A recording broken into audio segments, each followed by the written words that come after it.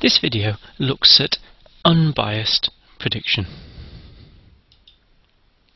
Now, the previous videos have shown how you can form compact forms for predictions using state space, rigour, or step response models.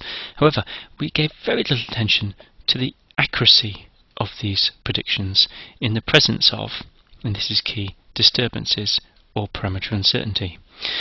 It transpires that when you're doing predictive control, the most important time to be accurate is in the steady state. That's not to say, by the way, that transient errors aren't important too. If I'm in the right steady state, the right place already, what I don't want is the prediction model telling me that I'm going to move from that place, because clearly that cannot be true, and so there's a problem. This video is going to look at how we can ensure that the predictions are unbiased in the steady state, which means that once you're in the steady state, the predictions predict that you stay in that steady state. What causes our predictions to go wrong is clearly uncertainty. Now, we're going to deal mainly here with disturbances, but implicitly we're also dealing with parameter uncertainty. So assume you have a system, there it is G, which has an input U, and then assume that this system is subject to some form of output disturbance D. Then the overall output is going to be given by an equation a bit like this: y equals gu plus d. And the key thing is it's not given just by gu, there's a plus d term there. And that's what we're going to look at. How does our modelling and our prediction, how does it get affected by this scenario? Let's have a look then what happens when you're in the steady state. You can see in this particular picture we've set the output, it's already got to a steady state, and the input is already at a steady state. So if I assume that the input, that's U down here, stays at the same steady state, there it is, and I was to form the output predictions assuming the disturbance and the input do not change, then what you'd be saying is, well, clearly a sensible prediction would be that the output stays the same.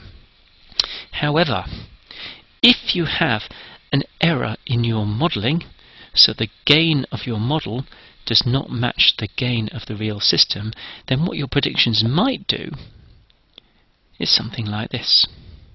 And here you'll notice you have an offset. So your predictions will not match what should be happening. Now, when this happens, we talk about the predictions being biased. Okay, so the steady state of the predictions does not match the steady state they should give.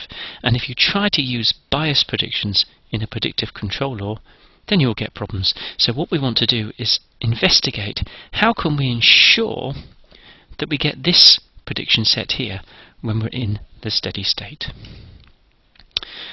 We're going to look at the earlier prediction equations given in the earlier videos and establish whether these are biased or not. So do they give the correct steady state or don't they? Now, these tests must implicitly allow for both parameter uncertainty and disturbances, because both of those will be present in practice. The assumption will be that the past state is constant, i.e. we're assuming we're already in steady state, and we're saying if we're already in steady state, does our model give us the correct future predictions? Okay, let's start with a state space model. What we're going to do is we're going to use our one step ahead prediction model, which is a standard state space model, and ask ourselves, does this work correctly? Now, if you're already in steady state, the predictions should be time invariant. Now you'll see what I mean. So here we go. We've got our standard state space model, which I've circled here. Yk equals cxk plus dk the disturbance, xk plus 1 equals axk plus bu. Now we're going to assume these are the model parameters, not the actual process, which is unknown. If I go one sample forward in time, then the output will be this: yk plus 1 equals c xk plus 1 plus dk plus 1, and we're going to assume the disturbance is time invariant, so it's constant. Now let's see what happens here. If I'm in steady state and I expect to stay in steady state, then I should get that yk plus 1 equals yk. And what that tells me, looking at these two equations here, perhaps if I change the colour, these two equations here, is it tells me that xk plus 1 must be equal to xk, or equivalently x is at a value such that x equals ax plus bu. So we don't expect the state to change in our predictions if we're already in steady state. What next then? Well, if we look at our model output is given as this: cxm plus dm, where dm is an estimate of the disturbance, whereas our plant output is given by something like this: yp equals cp xp plus dp. So you notice the state is slightly different and the c is slightly different, and obviously a different disturbance. Now you could say that this is the real or the actual disturbance, but what we're interested in is dm, because dm is what we're going to use in order to get our predictions correct. Now if I solve these equations, you can see fairly clearly that dm is given as yp minus cxm, so I can get an estimate of the disturbance required to give me the correct steady state. Now, getting the correct disturbance estimate is critical to ensuring we get unbiased predictions, as you will see. Now you might like to prove that this works. Here's a prediction for all the future values of y based on a state space model, and this is covered in one of the earlier videos.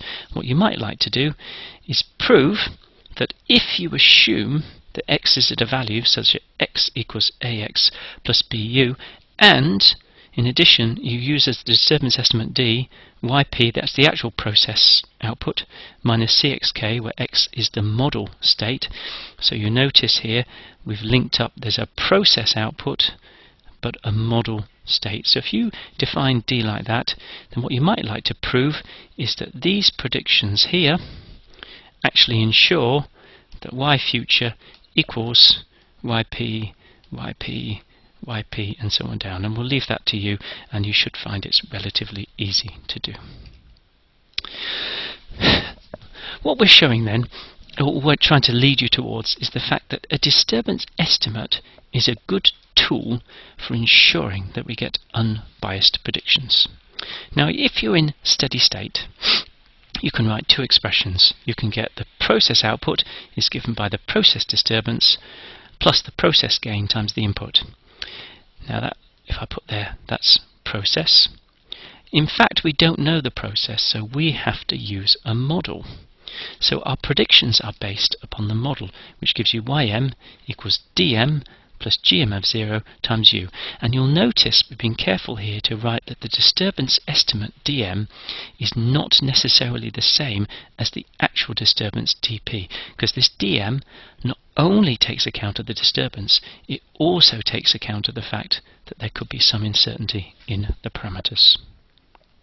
Now, the output predictions will be unbiased if we can ensure that yp equals ym. In other words, dp plus gp0u equals dm plus gm0u.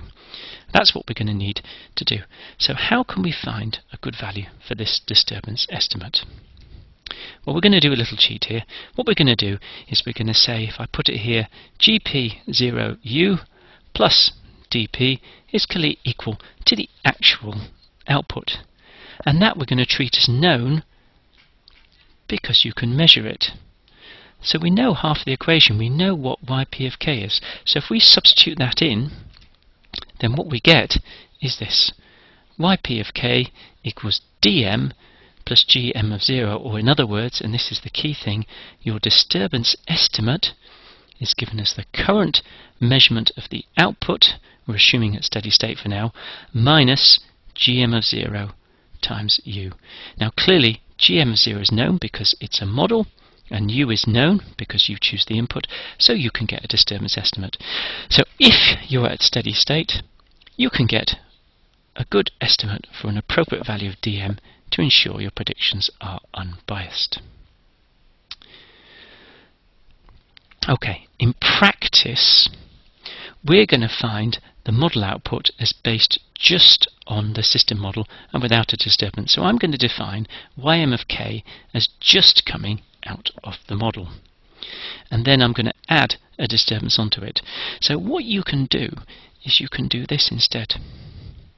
You can write that a good estimate for the disturbance is the process output minus the model output. So in other words, you have the process which you can measure and the model which you can produce using your model parameters, and the difference between those two values essentially reduces to the estimate of your disturbance.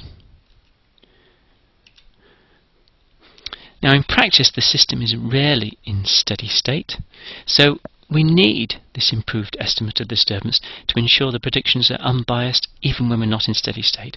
And so this simple formula is the most convenient and appropriate because it doesn't rely on us being in steady state. In other words, we can just write down this as our estimate of the disturbance. And you'll notice this works in steady state, but we can also use it when we're not in steady state. And the nice thing is it also captures parameter uncertainty as well as real disturbances. So this is the tool we're going to use, this equation here. You'll find it's very common in the literature to write the disturbance estimate in this form, and clearly it changes every sample because it's based on the current measurement of the process and the current output of the model. Now here's a little picture to demonstrate what's actually going on here. You'll see in this red sort of ellipse we've represented the real process. Now the real process has got some sort of disturbances which you don't know, but what you can do is you can measure the output of the real process.